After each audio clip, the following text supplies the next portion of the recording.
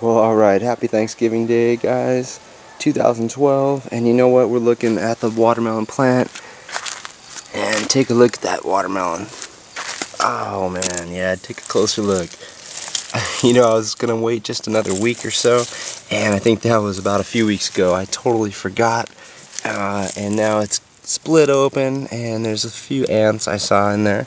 But you know what? It is organic here, so we're just gonna cut around it because, man, it still looks too good not to. You gotta try it. So you know what? This little one, let's just cut it open for funsies too. Alright, here we go. Alright, so here it is. Got it washed up, and I'm gonna use that same opening just to cut it up. Ah, it looks pretty good. Cut this part away. Yeah, I don't see anything wrong with that. And heck, I mean, even this part, not too much of it is even that bad.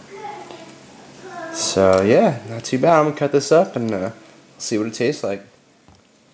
Alright, so here's that little small one, and it actually cracked when I set it down on the counter.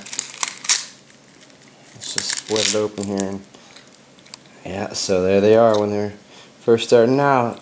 Just didn't get started early enough, but it looks like some of those seeds might be worth saving, so we'll see.